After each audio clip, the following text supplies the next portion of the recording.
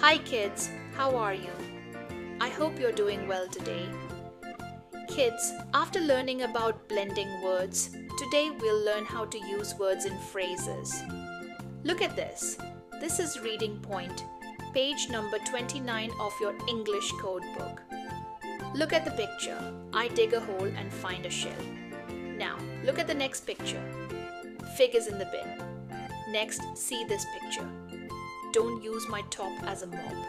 And in this picture, a cub and bug are near the log. Well done, students. Keep practicing how to read these phrases. Stay tuned to the Mindcraft YouTube channel for more educational videos.